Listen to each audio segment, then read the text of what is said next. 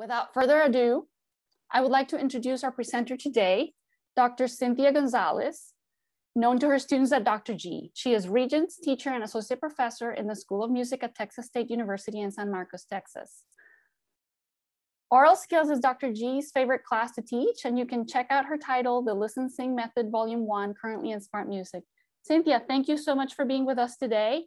I'll let you take it away. Good morning, and I'm so delighted to be here. Thank you, Giovanna, and also to SmartMusic for this invitation. I'll start by sharing my screen, and we can get started. Listen, sing, aural skills for K through 12, and over to the side is the image listen, sing method. I'll be talking some about what I have in listen, sing, but for starters, let's think about what, let's see, there we go. Let's think about, and I've already run into snafu number one. There we go. What aural skills, what are they? In that it's a common term here within music and music education, and yet there's not always a shared agreement as to what they are. If you took music theory and aural skills classes in college, then you probably remember it was sight singing, rhythmic dictation, melodic dictation, the dreaded harmonic dictation, and maybe a little bit of error detection. One of the definitions or descriptions of aural skills that I like in particular is think in music, not think about music, but thinking in music. And so what does that include? A big component of that is audiation. Generally thinking in terms of, do you hear music in your head constantly, or specifically when you are making music, when you're singing, when you're reading notation, when you're improvising, are you hearing the music in your head, even if you can't hear it out loud? So what are the aural skills that are needed in order to do all those things we do at the college level, such as the sight singing and the dictation and error detection? Well, first of all, you need to be able to audiate. Do you hear the music in your head, that inner ear? Pitch retention is huge, and that goes along with being able to match pitch. Pulse perception, can you keep a steady beat? Same, different. If you hear two motives, do you discern that they're the same or not? Or to what extent are they the same or not? And then a really basic one is higher, lower. Do you hear pitches as being fundamentally higher or lower? So that is some of what goes into aural skills. And so let's get busy in tab, command. That's not the one I want. There we go. Let's get into the Listen Sing Volume 1. And the first set of exercises in the volume are echo sing, and there are 26 echo sing exercises in volume 1, set 1, and then there's another set, another 26, A through Z. I had to stop at Z at 26 because there's only 26 letters. So initially, if I'm trying to teach somebody how to match pitch, occasionally, even though I'm at the college level, I do get a student who is really struggling to match pitch, primarily because they simply haven't used their voice much. They're phenomenal instrumentalists on their own instrument, but they haven't figured out how to use their voice.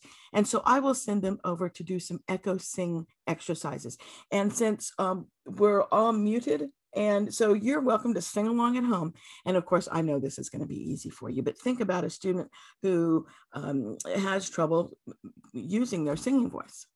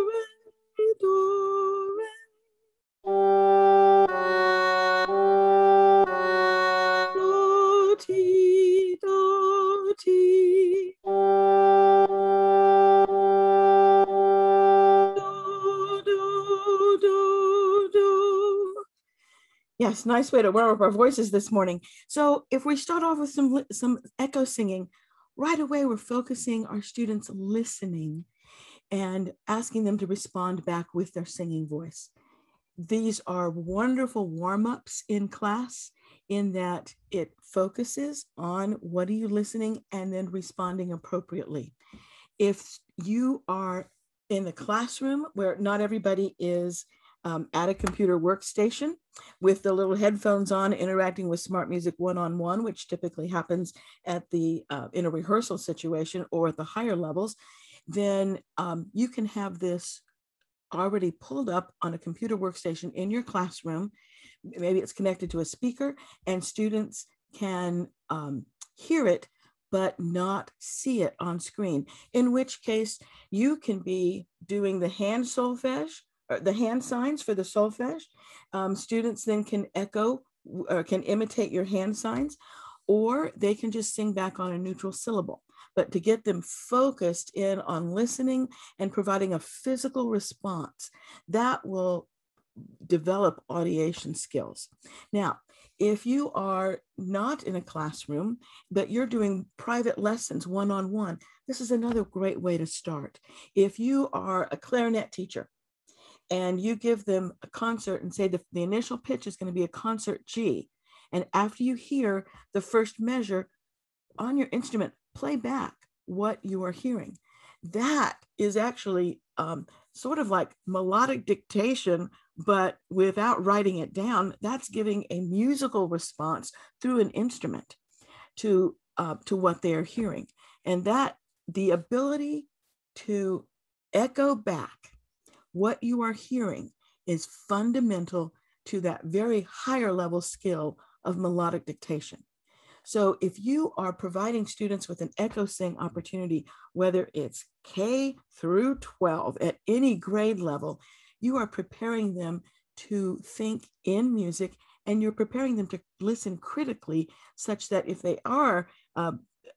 they do choose to be a college level music major, then they are prepared to take melodic dictation, because any of those dictation skills are really quite higher level. So what else can you do with an echo sing? Well, if you're in, say, a junior high choir situation and you have SmartMusic displaying on your screen, then you can have individuals respond. They listen to a measure and then they take turns. You can definitely have them respond back with hand signs. If you are preparing them to go to contest, where I don't know about other states, but in the state of Texas, there's very clear rules about what you're allowed to do and say and sing or not sing inside the sight reading contest room. And oftentimes the choirs in a first read through of the choir piece there to sight read will chant the solfege syllables, and they will work the hand signs, because the assumption is that if they're doing the hand signs, then they are hearing it in their head.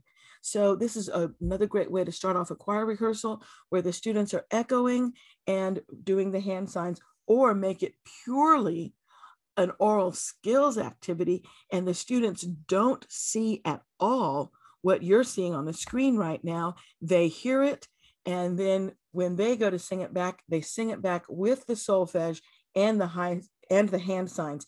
And that is very high level, because to take it from hearing it once to immediately putting it on solfege and hand signs, that means that they have critically listened and then connected what they are hearing to sounds that they already have labeled and memorized, and they've put into their musical database that is ingrained in their memory, in their hard drive, so to speak. So lots of different ways to use echo singing, even whether you're in a class, whether students can see the screen or not, and individually. And I'm sure that by giving you just a few suggestions, you can think of other ways to use echo singing. For example, maybe you have an upper level course and the students are very proficient in reading, and instead of turning on the actually turning on the exercise, you display this on screen, give them a starting pitch, and flip it around. One of your students sings the first notated measure, and then the class sings the second measure. Or there's different ways of other ways of using this again. Or you have one student come up to the workstation and read what's on screen that only they can see, and the rest of the class echo sings. So lots of different ways. Let me show you some of the other echo singing. Let's see, this one. Oh, okay. So this is letter N, still within set 1. So we want we've echo, we've performed this one. And so let's go ahead and just sing through this one. And maybe we'll up the tempo a little bit here, which is easy enough to do over in the upper left hand of the screen. Okay.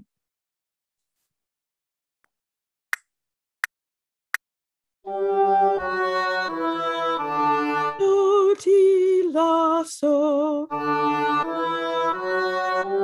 So, la, ti, do. Do, do, mi, mi.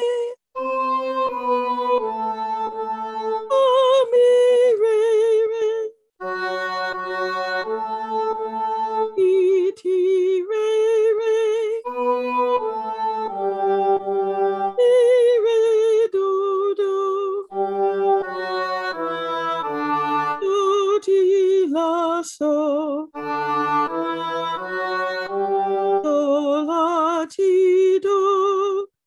Okay, so we have now sight read it, done the echo sing aspect of it. If it's actually on screen, then students are connecting what they are hearing along with how it's notated, and then the labels we give to it if we're using movable do, solfege.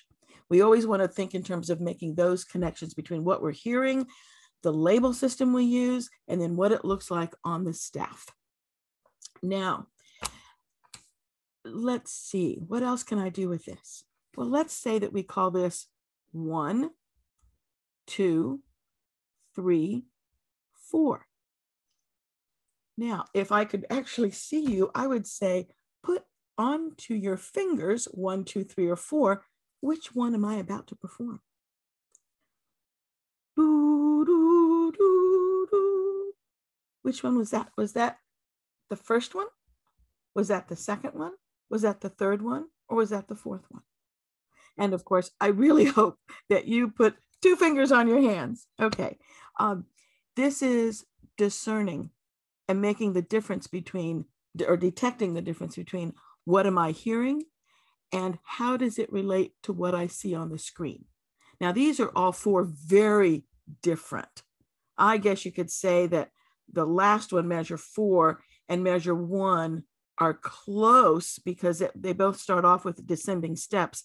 But when you look at the end, number 4 ends with the same pitches at the very end in place 3 and 4, whereas the first one is totally descending by 4 different pitches.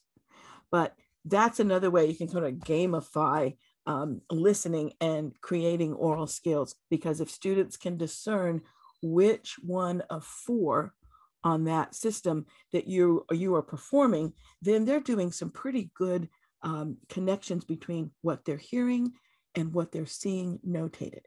And this is another opportunity for in a classroom to say, okay, volunteers, who is willing to sing alone as a solo one of these 4, and everybody else will figure out which one you did, or will decide which one you did.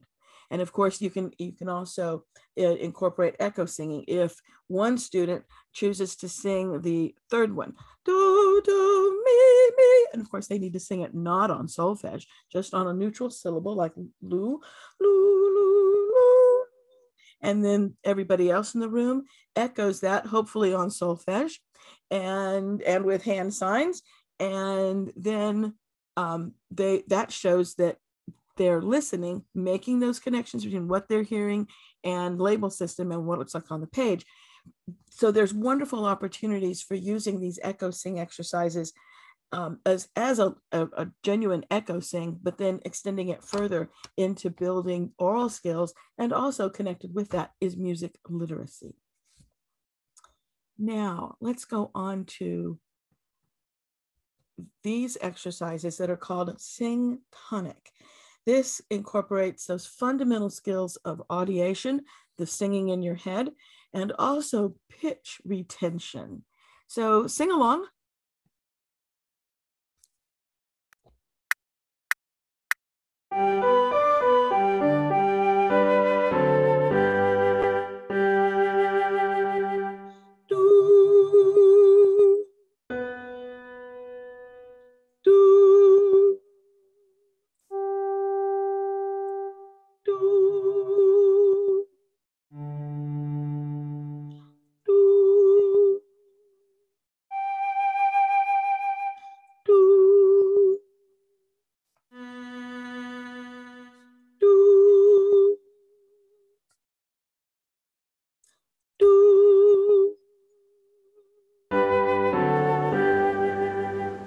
Okay, so I guess I could have been singing on do the whole time, and notice that this one was in the bass clef. It really doesn't matter because it's not assessing me, but this is also a way for students to get used to the idea that do can be on any line or space. And we could easily switch this to a treble clef. And then we also have tenor voice, which is literally the treble clef with the octave difference for tenors. Now, this ability to hold on to tonic is one of our fundamental oral skills, especially in sight reading. That ability to, wherever tonic is, you can just get right back to it. It's home plate, and it's often, we actually coach students that on one track in that big soundboard in your head, you are constantly hearing the tonic pitch of do, or one if you use numbers. So this helps to build that skill, because as you heard, where it says here tonic, where it was a rest, it was sometimes tonic, but sometimes not tonic, a non-tonic detractor pitch. So the students had to keep singing in their ear, in their mind. They had to keep audiating tonic, even if another pitch was being performed. So I have 12 of these exercises. And since you're a music educator and, oh, where'd they go? Here we go, sing tonic. Let's go to number 6. So you've probably taken these classes where we ask you to do these sorts of skills. And so here's one that's a little bit more difficult for you.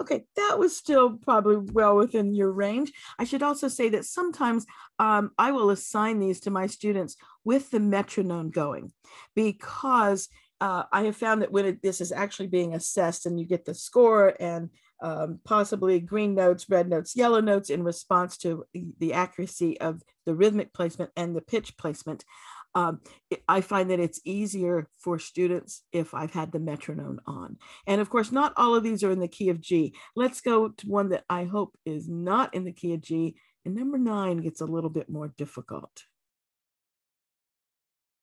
Yeah, this is not in the key of G. And of course, if you are dealing with students who have perfect pitch, this is not going to be a big challenge for them, because they'll simply look at, oh, that's an E flat notated, and be able to pull the E flat from their perfect pitch brain. But most of us are working hard to hold on to do through the detractor pitches. I'm going to not have that volume be too loud there.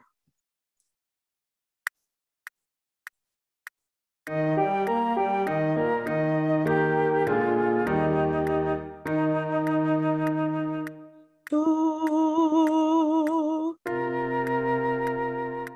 do, do,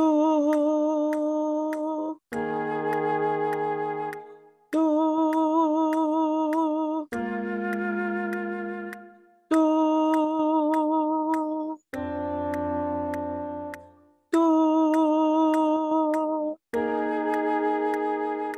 do, do,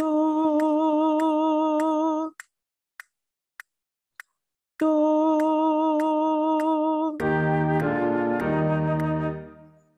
And yes, it is quite something to, at the very end, have a 1571 when you've been hearing all these detractor pitches that had nothing to do with 1571. So this is particularly excellent for building audiation and pitch retention, which are fundamental oral skills if you advance to the higher level skills. But even for young singers or young instrumentalists, young musicians, young listeners, these are fundamental skills that will increase their listening abilities, increase their musicianship skills. Now, how can you use this if you're in a different kind of classroom, or you're the students, okay, they've got sing tonic, they've done through number 12, they are great, they can hear anything and still audiate. When they're hearing detractor pitches, they've still got tonic in their head. Well, here's an example. Give them one that is maybe this number 9, and give them as a homework, or work it out in class as in group. Then ask them to sing one of the pitches that they're hearing in one of the measures where they have a rest. So let's see if I press the cursor here. Let's just hear measure 5. Well, we need to hear tonic, but I'll stop it at measure 5.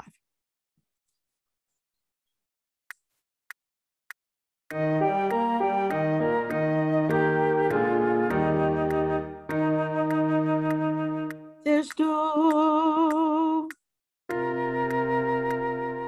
What did you hear in there? If that's do, let's see if we can play just measure 5 again.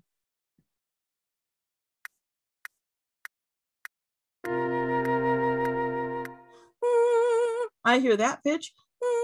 If this is do, what is this? Do, re, mi, fa, so.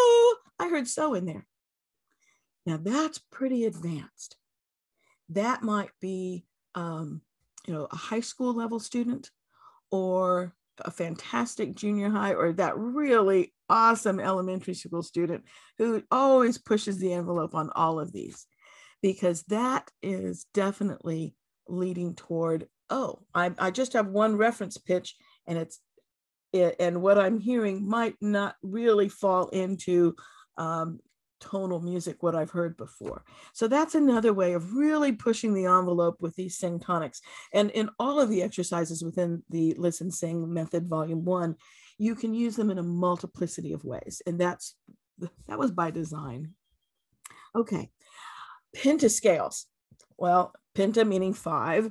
So this is not the pentatonic scale, that's something else. And of course, this is not pentatonics. That's that amazing, awesome vocal ensemble, just pentascales. And at the collegiate level, when I'm teaching Aural 1, I require pretty near the beginning of the semester, I don't introduce it on day 1, but soon thereafter, that I expect my students to sing pentascales. We, of course, do this first on solfege. But right away, we move into singing pentascales on letter names. And I will give this to them within SmartMusic as an assignment, and so they're just reading the letter names right off the staff.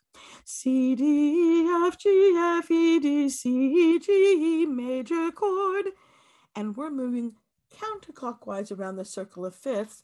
So E natural leads to F. And we move right along the circle of fifths counterclockwise, because C, of course, is the dominant of F, and then F is the dominant of B flat. The third of B flat becomes the leading tone to E flat. So I have some real ulterior motivations when I'm assigning this to freshmen in oral skills first of all, I want them to learn the first 5 notes of every major scale. And then at the very end of this pattern, I tack on the triad, C, G, major chord. And what I have found is that I don't really have to spend much time teaching them how to spell chords, because by the time they've done 4 pentascale exercises, C to C sharp, or sorry, this one is down by, is moving through the flat side. So we get to C and get to D flat. We start on C, get to D flat. And then there's another one with through the major chords, major pentascales. We start on C sharp and get all the way back to C. And then we do the same thing with minors, but in minors, we start with C and stop at A flat, since we don't really need D flat minor. And then we start over with G sharp minor and work our way back to C minor. By the time they've finished singing all of these pentascales, and then I ask them to totally memorize it. And they have to also then play the 5-note scales at the piano. And it's the same fingering pattern, regardless of what the starting pitch is. They have pretty much internalized the first 5 notes, first 4 notes also, but the first 5 notes of every major and minor scale. And they've learned how to spell pretty much every major and minor scale, major and minor triad. And therefore, on the written theory side of things, when we go to understanding, well, how is that major triad constructed? They already have a repertoire of major and minor scales with which to reference when we go to explaining some of the labeling of intervals that they've already learned how to sing. And of course, it's always please sing first and then move to labels. So this is one of the exercises that I very much rely on at the beginning of aural skills when they arrive in first semester aural skills. And we do this in SmartMusic first, and then we advance to it being memorized, and they're at the keyboard singing and playing, so that we're engaging multiple of their senses. It's the physical sense, and then it's the singing and the listening. So okay, so if you're sitting there saying, okay, I'm an elementary music teacher, really? Do I need my students to do all of this? No. But what happens if you're trying to introduce maybe the key of D major? Yes. And you're trying to teach them to read D major in the treble clef. And I have set this up as a loop, love loops. So I pressed loop at the very top and then set. And when I press set, it gives me some markers to move around, and it's going to constantly repeat those 4 measures. What happens if I wanted just to repeat those 2 measures?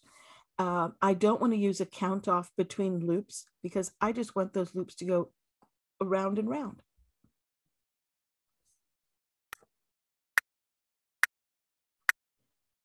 E, F, G, A, G, F, E, E, F, G, G, F, G. All right. Oh, and I forgot to tell you, I use sh at the end of letter names. I use a lot of solfege on, a lot of singing on solfege, because vocalists know solfege forwards and backwards with all the signs. It's really impressive. Instrumentalists, not so much with the solfege, depends on, of course, their background. Instrumentalists usually talk in terms of letter names. And so they arrive at college knowing letter names pretty well, but not solfege. And the vocalists tend to know solfege, but not letter names as well. And so in class, I'm constantly going back and forth between the two so that everybody becomes very fluent in both. And letters and numbers, whatever system you're using, I totally recommend becoming fluent in some set systems such as numbers or solfege, and then letter names as well. So, and so in order not to have to put 8th notes on beat 3 and singing F sharp, I just put a sh at the end of the F letter. D, E, F, G, A, G, F, E. And at the beginning of the semester, most of the kids kind of look at me like, okay, this woman really is weird. Everything that people told me about her was so true. She's so weird. And then a couple of weeks into it, they're doing it also, and they just laugh at themselves. And it's great. And so with flat letter names, I put at the end. So for example, beef, C, D, F, D, C, beef. And of course, then we have some jokes about where's the beef from that old Wendy's TV commercial, because somehow the students know that little question, where's the beef?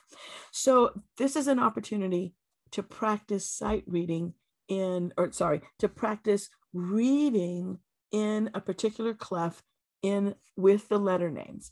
And if I wanted to practice bass clef singing, I can do the same thing. And let's see, this was starting at C sharp and going over to C. Putting all those sharps, maybe not necessary, but so we were practicing D in treble clef. Now let's come practice D in bass clef. Set. There we go. Now let's practice D in bass clef.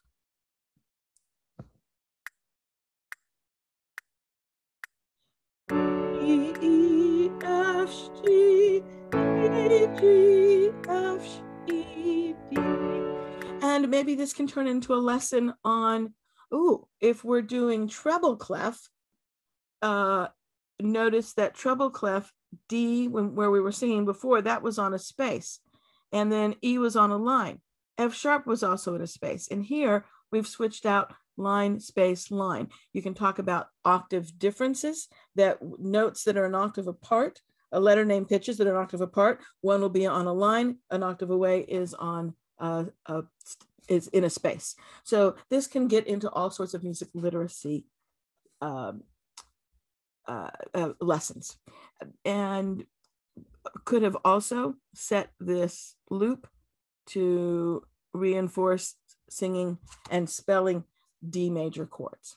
So lots of opportunities here connected with music reading and also connected with learning to think in a key. Think in music is one of my catchphrases because that's the sound, the actively thinking in sound. But I also talk about thinking in a key. When I say to my students D major, I ask, okay, do you immediately see a D major scale with an F sharp and a C sharp as the leading tone? So thinking in a key. And if I'm asking kids to think in a key and it's D major, then I don't want them to say D, F, A, because that's not going to cut it. It always takes a couple of classes when students will know that they've said the right letter names, but without the right accidentals. And I'll say, no, that's wrong. And they'll just look very puzzled until they realize, oh, D, F sharp, A. And it usually just takes a couple of times of making that mistake. And we all learn from it. Now, if you have memorized, ask students to say, learn and from memory, some pentascales, or this whole pentascale pattern. Personally, I always start it on solfege. So do, re, mi, fa, sol, fa, mi, re, do, mi, so, mi, major chord. And yes, if you go to the minor pentascales, that is adjusted to minor chord. Then I like to give a composition exercise and write a 5-note motive. I give them the rhythm, 1, 2, 3, and 4. Start and end on do, and include do, re, mi, fa, or so. And other than do, try to use each tone only once. Now that's 5 articulations. And we've got 5 solfege syllables. And I've said, try not to repeat them. Well, that's a kind of a hard, because we don't just want do, re, mi, fa, so. Okay.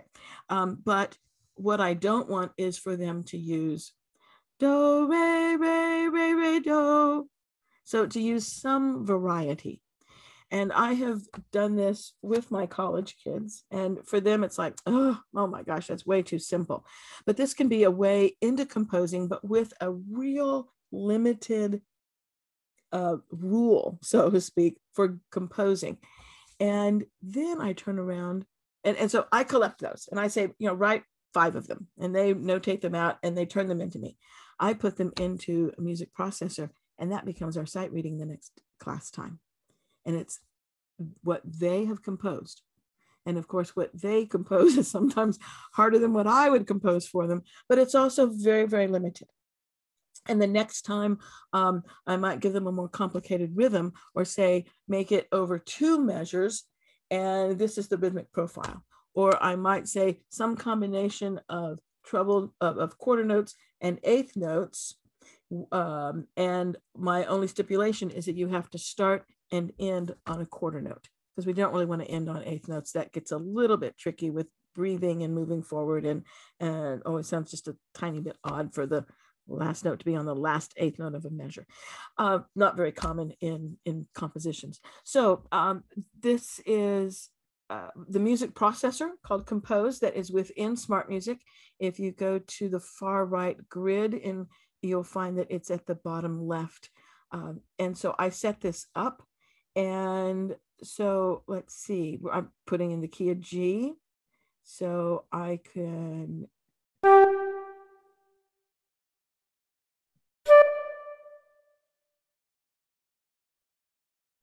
writing here. And then I need eighth notes, and that note is still lit, highlighted. And so I need to, and then go back and make it an eighth note. So now I'm on an eighth note. Oops, I did this wrong. I need that to be an eighth note. Sorry. Okay, now I've got that. And I need that to be an eighth note. And now my next note, oh, and I want that to be arrayed. That, and then, yeah, I don't recommend that you let students do this. There we go.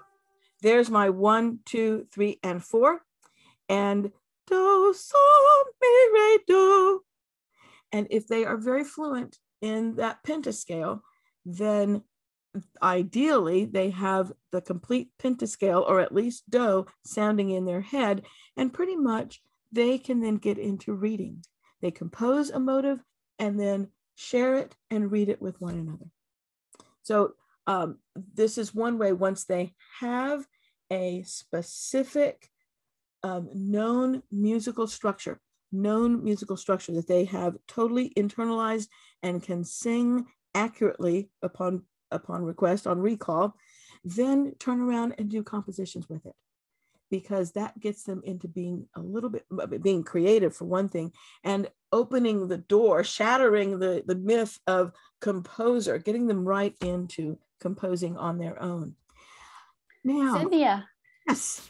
Thank you for all of the wonderful information that you've shared so far. We're getting to 45 minutes after the hour, and I want to take an opportunity to ask 3 of the questions that have been posted in the Q&A section. Yes. So somebody asked, what is the best way to begin teaching oral skills in a middle school setting?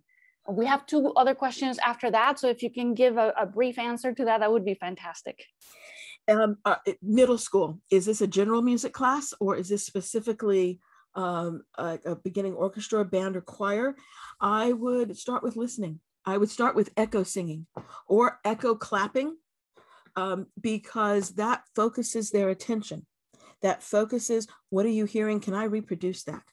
And you can do some of the sing tonic exercises, the one, not like number 9, but some of the ones at the beginning, number 1 through 3, 4, asking them, giving them like a motive. You sing 2 motives. Do, do, do, do, do, do, do, do, do, do. Same, different. You know, in these days of teaching through Zoom, we've learned to use hand signs again. And so same, different. And you sing 2 motives. If they can hear same, different, that means that they are listening critically. And that will go over to, if they're learning to read music, that ability to, listen critically. Did I play what my teacher played?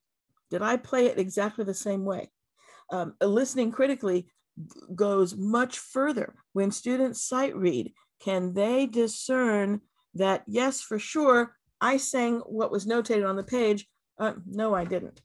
So that ability to listen critically, if you can start that with same, different, or sing a pitch. Do, is my next pitch higher or lower? Do, higher. Do, my next pitch higher or lower? Do. Let them respond to what you are doing. And then let one of them come up and take that role of leadership. Everybody sing the given pitch. Do, is the next pitch they hear higher or lower? And I'm a little bit sad to say, you'd be surprised, sadly, that I get kids as first semester oral skills students, that they can't always discern that. And that means that they're not audiating.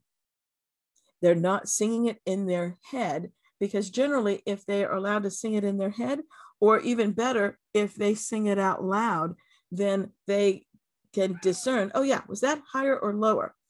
But so one of the things that if they're not already able to audiate, one of the things that I do is I'll sing a pitch and then I'll say, sing that back.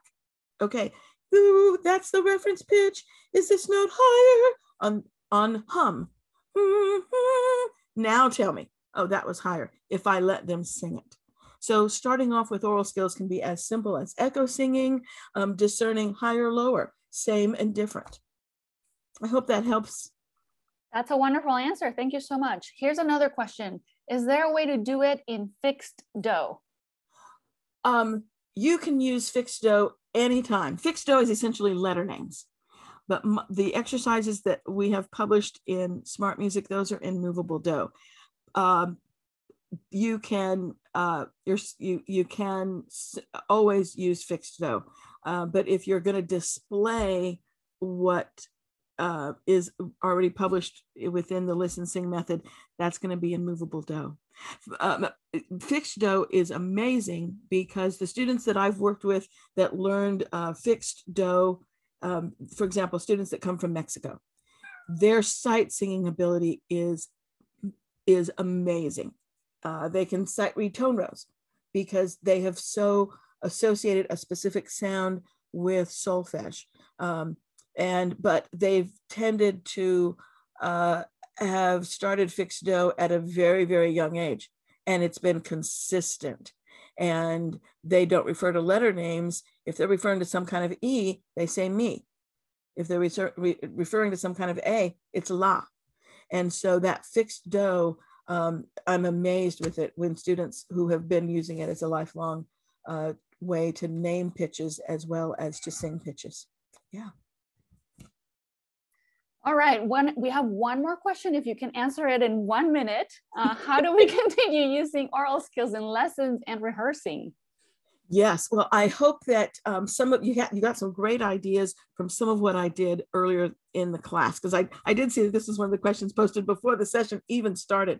And absolutely, if you are an instrumental conductor, if you will sing with your students, some of the best band directors that I've had an opportunity to work with through SmartMusic, when I ask, what do you do in your rehearsals that allows your students to be so musical when they play and to play so in tune, it often comes down to, we sing as much as we can. If it's a line that can be sung as well as played on their instruments, we sing it. So absolutely, you can take this into a rehearsal, and that echo singing, if they're not seeing what's on the screen and therefore reading it, if they hear it and then they have to play it on their instruments, or in that the sing tonic, where they hear a cluster of notes, and can they play one of the pitches that they're hearing in that cluster. All right, that's wonderful. Thank you, Cynthia, for joining us and bringing us your experience today. Thank you so much. Thank you, Cynthia. Thank you, everyone.